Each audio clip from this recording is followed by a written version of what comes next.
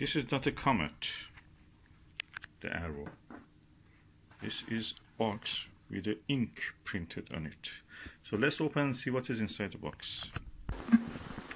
Let's see what is here. Oh, what is it? Polystyrene. What can be this hiding? Oh, wow. Something which is a finderscope. Okay, I've decided to have a finderscope on one of these right-angle view correct image finderscope for every telescope. These are the best for viewing. Those look-through ones, they're horrible. It just gives you pain in the neck. This is a Skywatcher one, of course. Finderscope looks immaculate.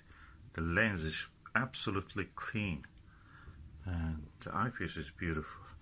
So every telescope will have its own finder. That's the best way. If you move the finder, you will practically, damage the adjustment that you have made. The two scopes, finderscope and the real telescope, be parallel to each other exactly. And I don't want to do that, so that's the best way to do it. Just have finderscope for each one. So that's the way. And because the shoe of it is a Skywatcher one, it just fits with any Skywatcher finder, and it has all these three screws, and you can go 2 screws and 1 tension bar. Beautiful.